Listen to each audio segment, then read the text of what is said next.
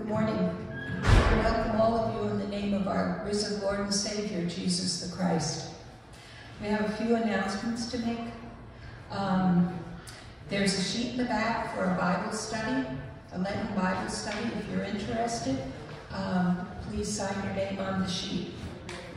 This coming Wednesday, I did make it in the bulletin, but this coming Wednesday is Ash Wednesday, and the service will be held here at St. Mark's at 7 p.m. There's also a trustee and ad council meeting this Thursday at 7. And of course, our yard and clothing sale is on Fridays 10 to 3. Are there any other announcements? Did you just want to tell them about last night, what the group service did? Oh, yes, we had that pancake supper at Hurleyville, and it was all of the East Sullivan Parish, which we're a part of. And it was very nice. We had a service, and of course we had pancakes and eggs for supper, which is always popular with me.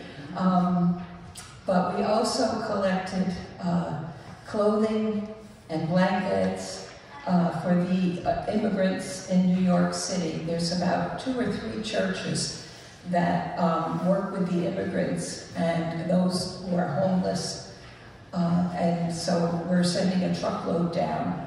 St. Mark's had the back of his pickup truck was completely filled, and that went into their truck. I was surprised how they could have gotten it all in with everybody else's donations, but they did. It was sort of like Jesus is feeding the 5,000, I think, with just a couple of loaves of bread, but it all got in there.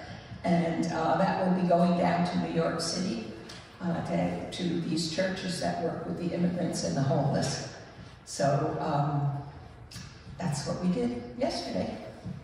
Are there any other announcements? If not, let us begin worship. Please rise if you are able and join me in court worship. Beyond our beachness, above the cold winter floor, there is a glory rising born of heaven and reaching out to each one of us.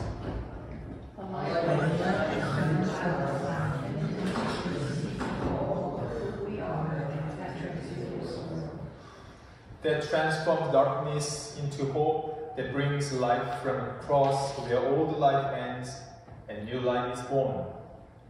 In the glory of Jesus meets us here, rising us from the depths of our life, carry our youth,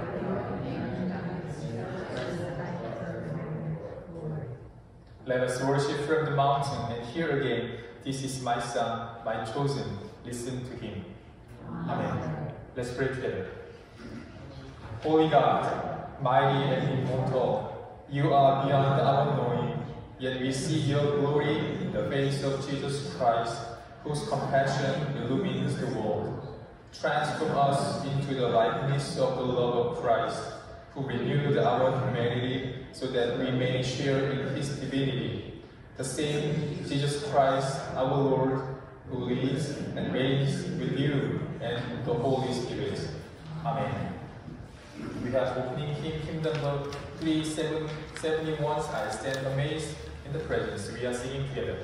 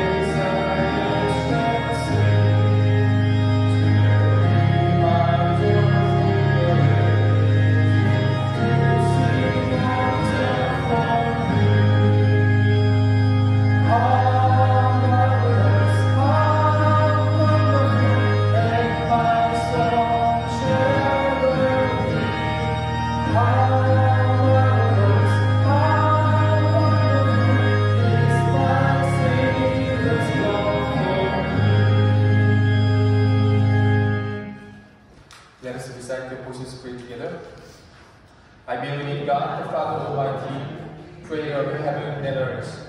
I believe in Jesus Christ, his only Son, our Lord, who was conceived by the Holy Spirit and born of the Virgin Mary. He suffered under Pontius Pilate, was crucified, died, and was buried. He descended to hell. The third day he rose again from the dead. He ascended to heaven and is seated at the right hand of God, the Father Almighty. From there he will come to judge the living and the dead. I believe in the Holy Spirit, the holy universal Church, the communion of saints, the forgiveness of sins, the resurrection of the body, and the life everlasting. Amen. Please be seated. Children's time.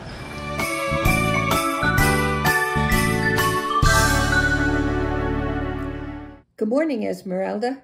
Good morning, Jeannie. Guess what today is?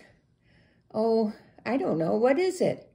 It's Transfiguration Sunday. You mean Transfiguration Sunday? Yeah, that's what I said. And how did you know that today was Transfiguration Sunday? Duh, it says so right in the bulletin. Oh, good. So what does Transfiguration Sunday mean? Gosh, I'm just a kid. How would I know what it means?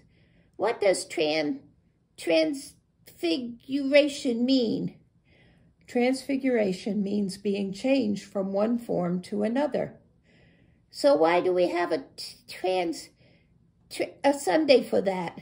Transfiguration. Well, it's a time when we remember when Jesus took 3 of his disciples, Peter, James, and John, on a special trip up a mountain. They went for a hike? Did they go camping? How come Jesus asked only Peter, James, and John to go with them? Didn't the other guys get jealous? Why just those 3? Well, Peter, James, and John were closest to Jesus. They were with him the longest, and I think maybe Jesus was preparing them for leadership roles in what would become the church after Jesus' resurrection. Really? You mean like the Pope, the Bishop, and the DS are leaders of the church today? Well, not quite. You see, Jesus told Peter that he would be called the Rock because he would be the leader of the early church, and James and John were known as sons of thunder because of their boldness in telling people about Jesus after the resurrection.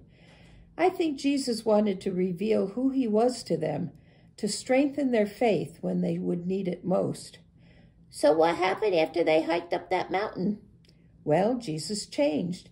Changed? You mean like the Hulk? No, silly. The Hulk isn't real. Jesus' appearance changed. He looked different. His body and his clothing became very white and shining. It was so white that it kind of blinded the 3 disciples. Wow, what happened next? Well, all of a sudden, 2 men joined Jesus. It was Moses and Elijah. Hey, wait a minute. Moses and Elijah, they were dead and gone hundreds of years before Jesus was even born. True, but they were there with Jesus. Boy, this is becoming some camping trip. What did Peter, James, and John do? Well, they were so scared and nervous that Peter offered to put up 3 tents, one for Jesus, one for Moses, and one for Elijah. He didn't really understand what was happening. But why was Moses and Elijah there if they didn't want to go camping with them? Well, I think that Moses and Elijah were reminders of the covenant or agreement that God had with his people. Moses represented the law that the people were to follow, and Elijah was a great prophet telling people what God wanted them to hear. And by being there with Jesus, God was showing people that the old covenant was being replaced by a new covenant, that Jesus was the one to follow. So the Israelites who followed the law of Moses should follow the teachings of Jesus instead? And Jesus was like a new prophet that people should listen to? Yes, but that wasn't all. Something else happened. Wow, this just gets better and better. What? They heard the voice of God. His real voice? Yes, and God said, This is my son whom I have chosen, whom I love. Listen to him."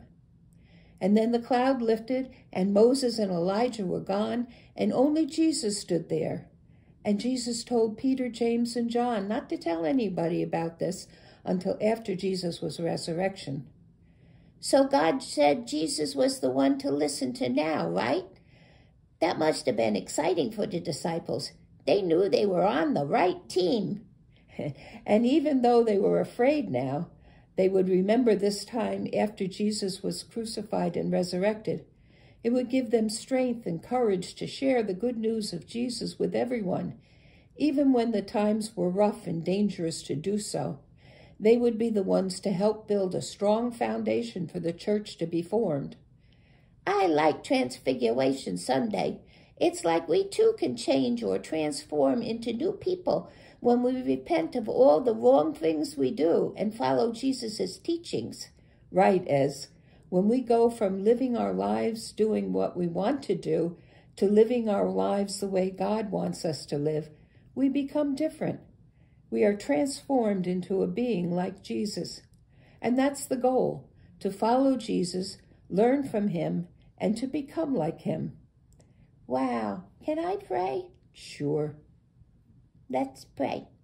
Dear God, thank you for Jesus, your beloved Son. We will try our very best to listen to him and to become more like him every day. Help us to do this. We are so little and weak, and we can't do this on our own. We need your Holy Spirit to give us courage and strength to follow Jesus. Thank you, Jesus. In your name we pray. Amen. Bye, everyone. See you next week. Bye. Time of offering. Let us offer with thanks.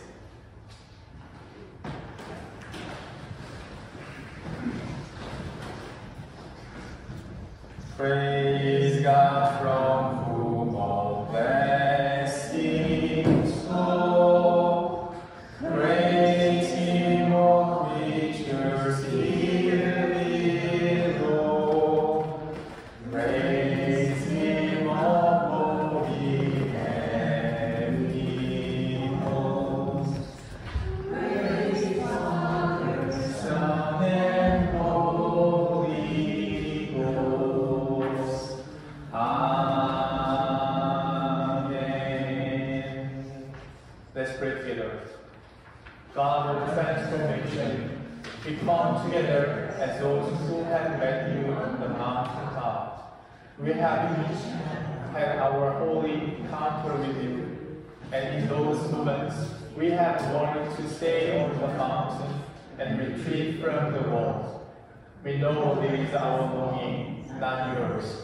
So, as we offer our gifts this morning in response to your blessings in our life, remind us that our mission begins as we leave this place, and help us hold our memories of those mountaintop encounters with you in our hearts.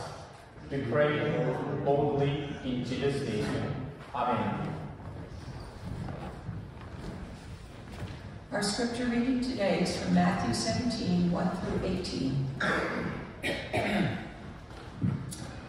After 6 days, Jesus took with him Peter, James, and John, the brother of James, and led them up on a high mountain by themselves.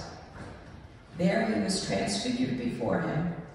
His face shone like the sun, and his clothes became as white as light. Just then there appeared before them Moses and Elijah, talking with Jesus. Peter said to Jesus, "Lord, it's good for us to be here. If you wish, I'll put up 3 shelters, one for you, one for Moses, and one for Elijah." While he was still speaking, a bright cloud covered them, and a voice from the crowd said, "This is my son, whom I love. With him I am well pleased. Listen to him." When the disciples heard this, they fell face down to the ground, terrified. But Jesus came and touched them. "Get up," he said. "Don't be afraid." When they looked up, they saw no one except Jesus. and from 2 Peter 1:16-21.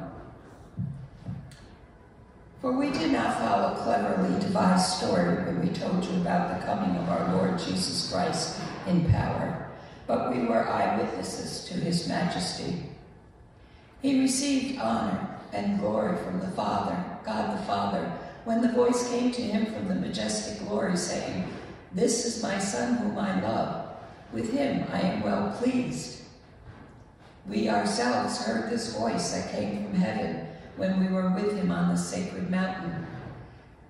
We also have the prophetic message as something completely reliable, and you will do well to pay attention to it, as to the light shining in a dark place, until the day dawns and the morning star rises in your heart. Above all, you must understand that no prophecy of Scripture came about by the prophet's own interpretation of things. For prophecy never had its origin in the human will, but prophets, though human, spoke from God as they were carried along by the Holy Spirit. This is the word of God for the people of God. Thanks be to God. I wish and pray that God's grace and peace be with you all. Nevertheless, let me say something. We will walk into the spiritual journey this coming Wednesday, which is Ash Wednesday, the beginning of Lent. As you know, church tradition has this Sunday as the Lord's Transfiguration Sunday, and it is right before Lent. We know the Transfiguration story very well. Before entering the dark valley of Passion, our Lord went up on a high mountain and was transformed into the glorious image. We don't know which mountain he went to, but it's not important to know where he was, because the more important thing is to know the fact that Jesus was in the presence of God the Father, and he revealed himself as a Messiah. In fact, what a high mountain meant was nothing other than God's presence. Yes, Jesus took Peter, James, and John up there.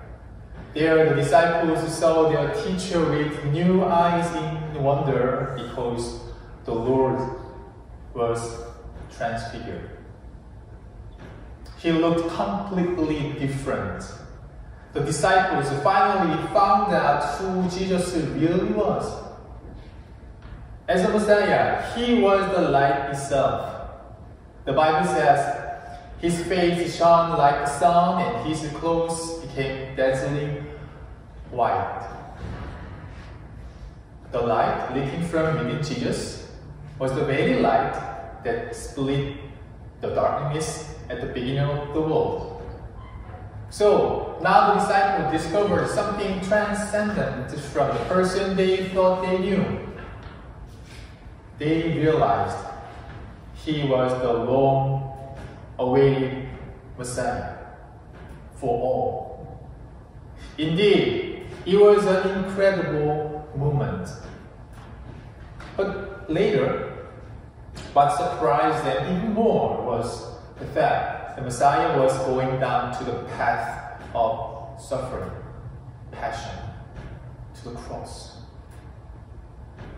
In our second scripture reading, Peter talks about that day to preach about the power of Christ. So let us put ourselves in the shoes of Peter, who is writing the letter. Maybe he would recall the days with the Lord from the time he was called to fish for people at the river of Galilee. The miracle of the 5 loaves and 2 fishes in the wilderness must have been a thrilling experience to him. And how majestic Jesus was when he rebuked the wind and the sea to calm down. And although it was only for a short moment, Peter would not be able to forget that he walked on the water to the Lord. And How could he forget the moment of the Lord's transfiguration on the high mountain? However, around the end of his remembrance of Jesus, Peter would have fallen into a deep silence. Listen, he might have tears in his eyes as he remembers he denied Jesus 3 times in the courtyards of the high priest's house. He can't forget that not only the whole world, but also his whole heart was covered with thick darkness at the moment Jesus was nailed to the cross and died. And then Peter will recall the moment when he was thrilled and moved to tears after he met the risen Christ. Based on these experiences, Peter speaks to his church community. He says, His divine power has given us everything needed for life and godliness through the knowledge of Him who called us by His own glory and goodness. Here, Peter is not saying this simply out of knowledge. No. He is talking about this as a witness who has experienced and enjoyed this fact. Earlier, I suggest that we should put ourselves in Peter's shoes. And now I suggest that you look back on your past days with the Lord.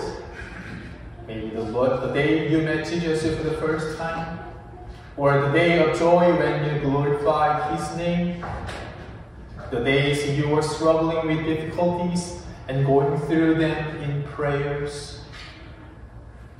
And here the question then, can we find life, godliness, God's redeeming love, and His sustaining grace within us still after going through those moments with Jesus Christ, our Lord?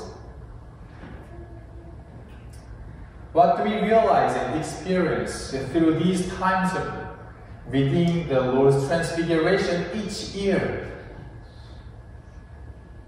Through the Lord's true words, "This is my Son, the beloved, with Him I am well pleased." Are we deeply convinced and thankful that we are also beloved sons and daughters, always and everywhere? To be honest, as I ask these questions, I find myself becoming infinitely smaller. This is because I know I do not deserve to ask you these questions. I know I'm still very weak and sometimes very selfish. However, the obvious thing is the Holy Spirit leads me to proclaim that the freedom we can enjoy in Christ is amazingly great to all of us here and now. In other words, although we are weak and sometimes selfish, we are offered the freedom to live a righteous, courageous, and godly life with the power of God when we live in the light of Christ. Yes, when we live in the light of Christ.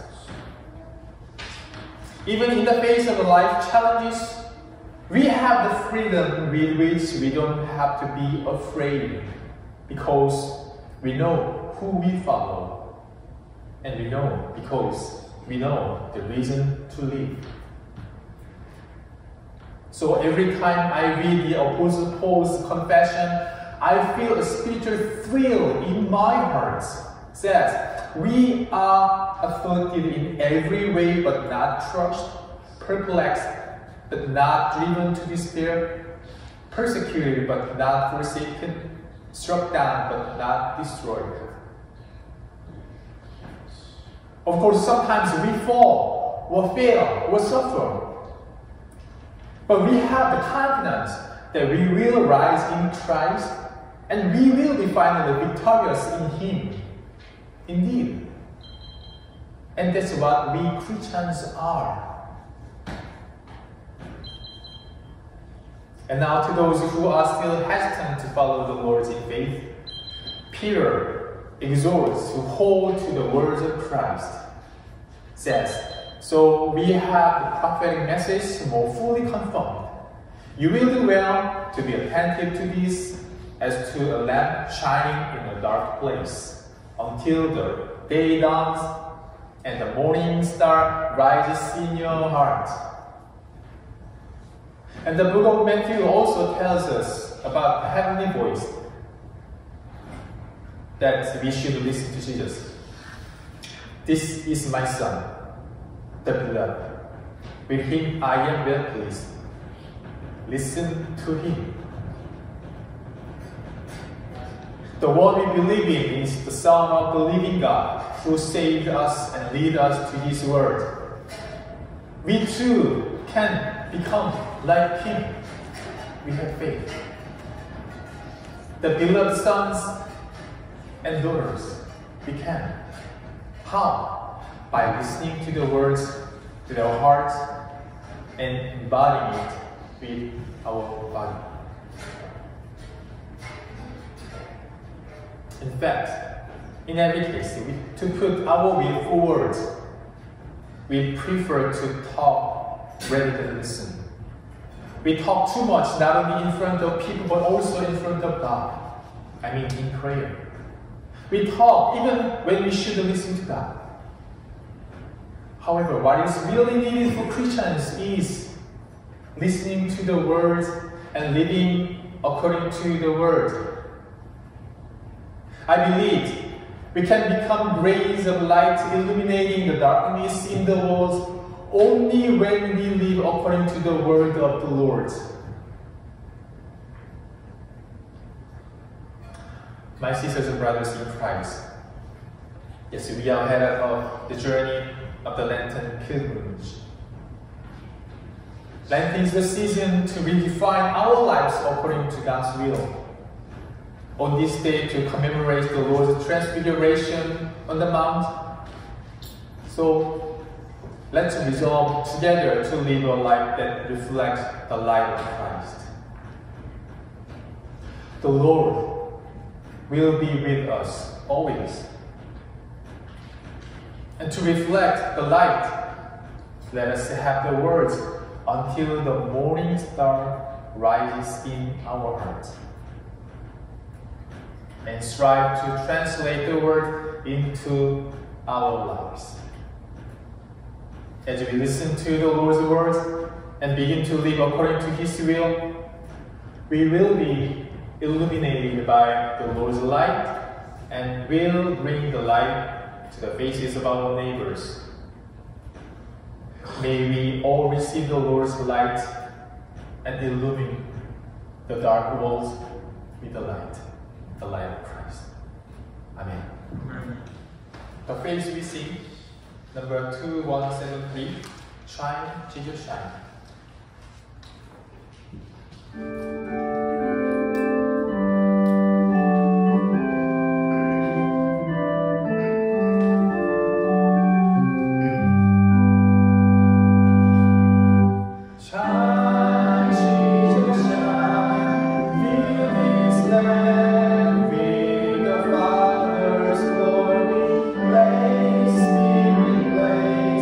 Set our hearts on fire.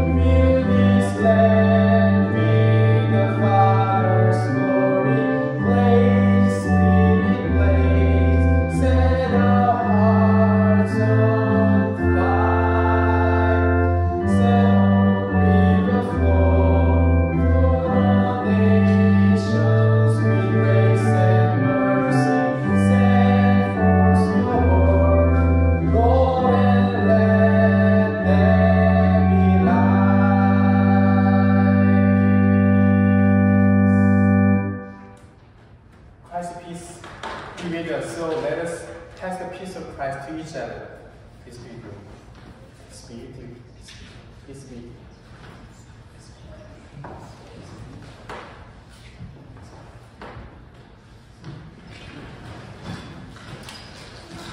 Do we have any prayer requests? Yes, ma'am. Yes, I'd like to pray for my sister Faye, who had hip replacement surgery. Sorry, but I can't hear you. I'll come down. I need the exercise. I want to pray for our sister Faye, who had hip replacement surgery on Wednesday.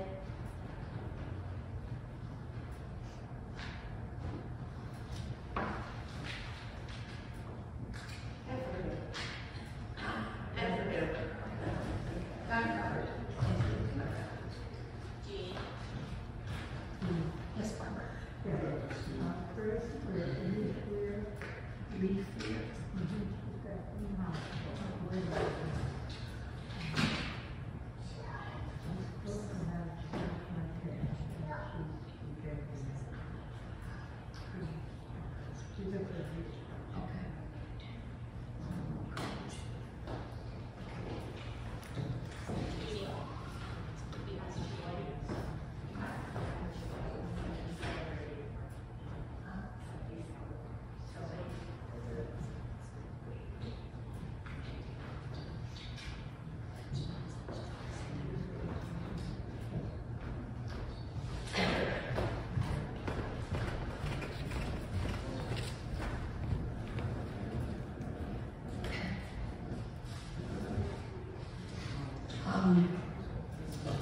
I just wanted to, we have one joy that we'd like to share with you.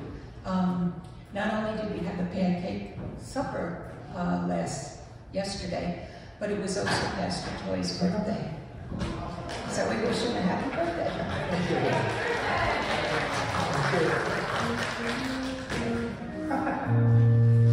Happy birthday to you.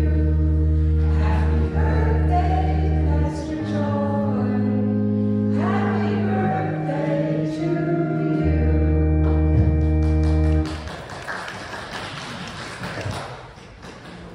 Let us pray. Great God of dazzling beauty and ever-shadowing majesty, in Jesus Christ, your beloved Son, we glimpse the image of your glory. Touch us, teach us to listen to him, so that we may hear your voice and follow your holy way. And oh God, in a world that seems to have gone crazy and lost its way, we come to you this morning, not just seeking answers, but seeking strength and courage for the days ahead. We pray for courage to be the people that you have called us to be, people who seek justice and peace through your love for all of your people. We lift up leaders of every nation and those who are in authority over others. We pray that you open their hearts to receive your guidance from your Holy Spirit, so that they will be open to your holy will and will govern with respect for all peoples. And Father, we lift up the victims of the recent earthquakes in Syria and Turkey. We're stunned by the sheer horror of the magnitude of the loss of life in this disaster. We pray that those lives lost are at peace and with you this very day. And our hearts go out to those who are left to search, rescue, and recover those people. We pray also for those who have survived and are now facing unimaginable horror of just trying to survive. We pray that we become aware of how you want us to help. We also lift up our brothers and sisters who are in need of healing, physically, mentally, or spiritually, especially those who are fighting the battle with cancer. You know their individual needs, and it is in love that we ask for your healing, strength, comfort, and courage. We lift up Catherine Depew, Donna Coombs, Raphael, Christy, Stuart, Teresa Henkel, Sandy Donahue, Marilyn Rogerson, Tom Fisa. And we lift up others who are in need of your healing comfort and care. We lift up Ken D. Finney for restoration of his mind and strength for her. We lift up Stevie Bradley for strength and determination in improving his health. Protect him from the things that would impede his progress to better health, and be with him as he travels to the Bronx for consultation on his upcoming surgery. We pray for Bruce Donahue for strength and peace, and for his family as they care for him and Sandy. We lift up Troy Snyder to you for continued healing, and Bruce Avery. We lift up Faye, and we pray, Father, that you would be with her, help to heal that knee that she had replaced. We pray that she grows stronger and stronger each day. And we lift up Lee Freer, who's in the hospital. Lord, we would just ask that you would touch her. Just fill her with your peace and your courage to make the decisions that you would have her make. And Lord, we know that there are others that we haven't named, but yet they are on our hearts. And we pray, Father, that you would listen to those names as we speak them to ourselves and as we lift them up to you.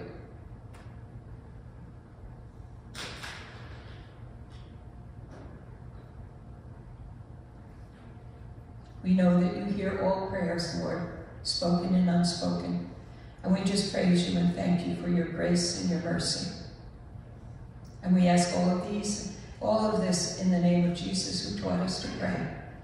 Our Father, who art in heaven, hallowed be thy name. Thy kingdom come, thy will be done, on earth as it is in heaven. Give us this day our daily bread, and forgive us our trespasses, as we forgive those who trespass against us. Lead us not into temptation, but deliver us from evil. For thine is the kingdom, and the power, and the glory forever. Amen.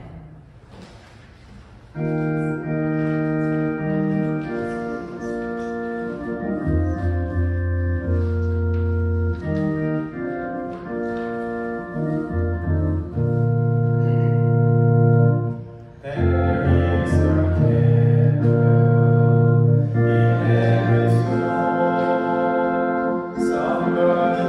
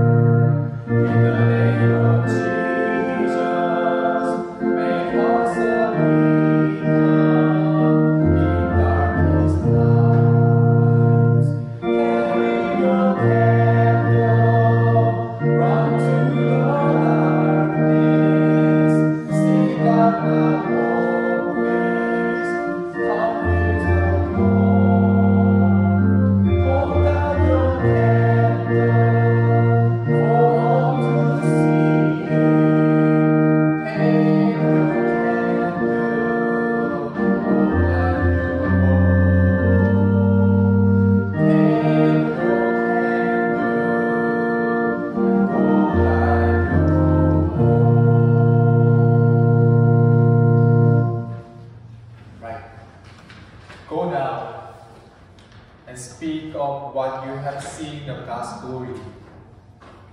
Do not cling to the holy moments when heaven overshadows you, but as the Lord leads, listen to Christ and follow Him from the places of revelation to the places of mission. And may God shine the light of glory into your heart. May Christ be with you and never leave you. And may the Spirit renew the image of God within you.